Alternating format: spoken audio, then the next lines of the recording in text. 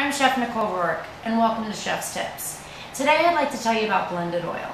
Blended oil is a term that we use in professional kitchens, referring to two or more oils that we blend together, either for salad dressing, marinade, or to cook with.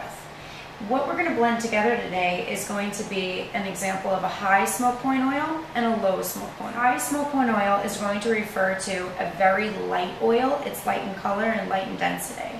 This is a vegetable oil. You can also use a corn oil, canola oil, and a peanut oil.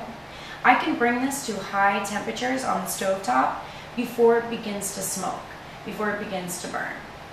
Whereas an extra virgin olive oil, an olive oil, a sesame oil is what's considered a low smoke point oil, meaning that I can bring it to temperatures pretty low before it begins to smoke, but if I bring it up to temperatures in order to saute or deep fry, it's going to begin to burn.